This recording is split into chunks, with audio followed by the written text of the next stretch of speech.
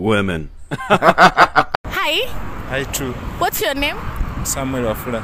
So, Wafula, the question of today is, do you know where the G-spot is? G-spot iko wapi? Iko pale chini karibu na Kiturai huko.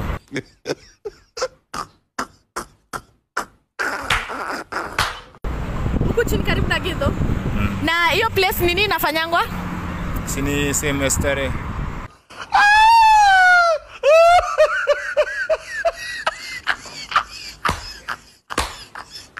Walai. Congratulations, you played yourself. Do you love me? I love you. Wrong. Love is a scam. Chase money. Good job, my brother. We rocking with you. What, 3 years? Are you sure you don't love me? I don't. Edna, if you're sure you don't love me, if you're sure there is not even a single drop of love left in your heart for me, slap me. What? I mean, what? What? And you got to... Seriously? Mm-hmm. Are we seriously doing this, Fidel? Mm-hmm. So you want me to slap you because... Yeah, prove to me that you don't love me. I have waited to do that for a very long time. You a simp! Break up with him if? If he doesn't eat pussy. You wouldn't date a man that doesn't do No, it? I'm joking, I'm joking. I would. You would date a man that doesn't do it? I would. Stop fucking lying. For real? Yeah. Personality. Maybe. No, I'm joking. Maybe not. What are you doing? This is the pig I've been sleeping with. That's a duck. I wasn't talking to you.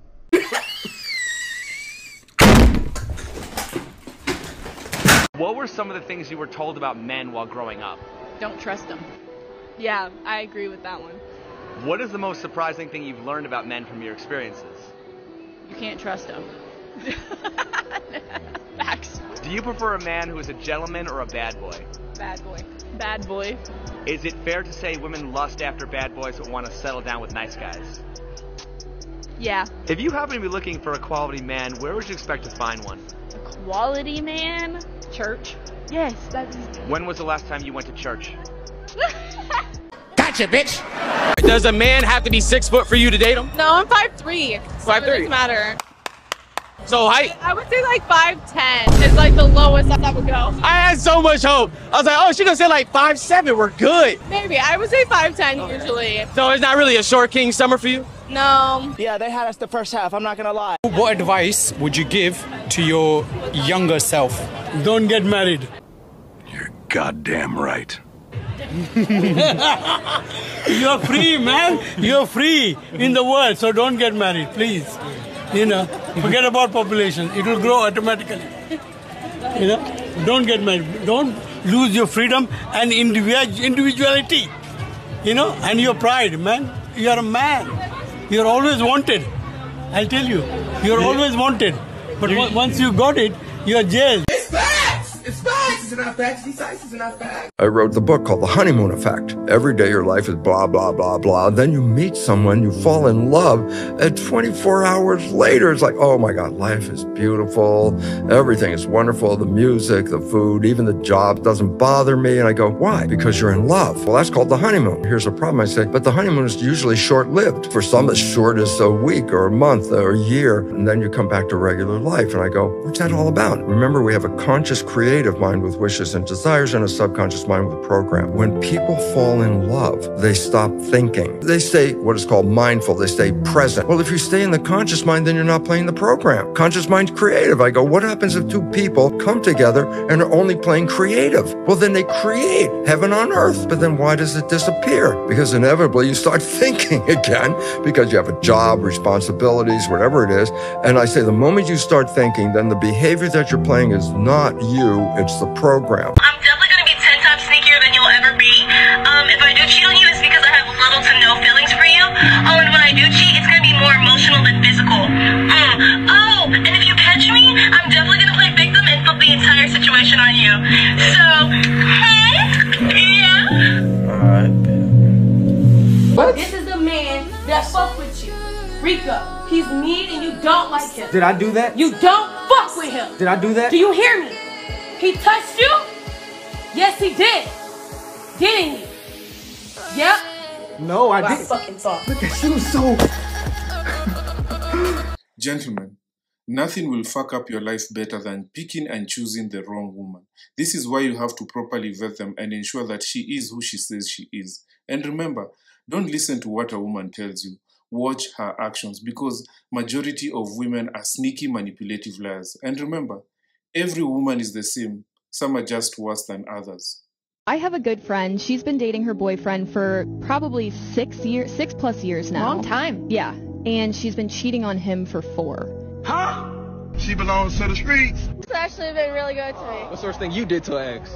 I cheated. Sensational. With both of them the other night, we were drinking, and he let it slip to me that he was saving up to buy a ring because he wanted to propose soon. So now I'm in this really awkward position. I'm closer to her as a friend. Sure. But I feel horrible for him. Because he accused me of cheating, so I decided I was actually gonna go do it. Who did you cheat with? A lot of people. How many people?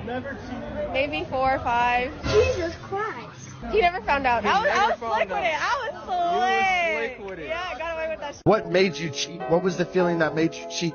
Always cheat before they cheat. I was just bored. You feel bad when you did it? Did you feel bad or no? Be honest. No. Never. Have you ever cheated on a guy? Be honest. Yeah. What did you do? What happened? No, it wasn't that bad. Yeah. I didn't know they were best friends until after. Hey, boy, ain't no fucking way, boy. Boy, ain't no way, boy. Boy, ain't no way, boy. Boy, ain't no way, boy. You're the most jealous woman I know. You know other women?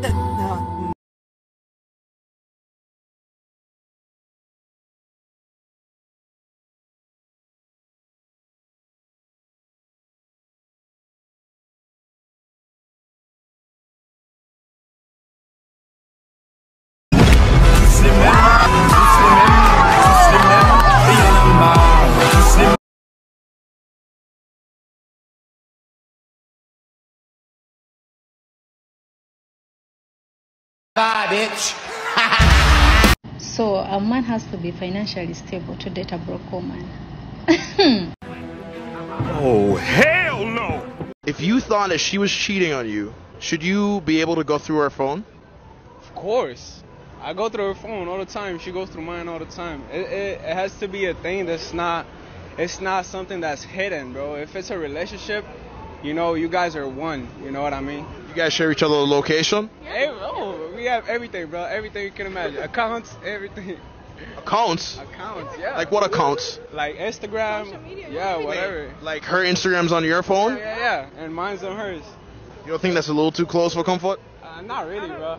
I mean, he's my best friend. If you guys are good with it, if you's good with it, I mean, why would it be bad? You know. So where do you draw the line between codependence? I feel like in a relationship, it's like, since y'all are both one, there's not really such thing as like codependence, you know, like you're independent and I'm independent. You guys are one, bro. So you guys use the bathroom together? Oh man, not gonna lie.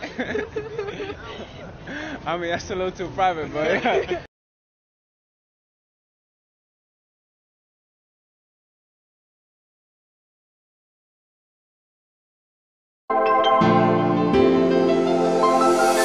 Keep a name of mouths if it doesn't end with money. I get whispered about what I do is not funny. Strict disciplehood in me will never leave me. It's a vicious cycle. What the wanna kill me? This ass niggas, cause I beat what they would be. Take back fellas, I make sure.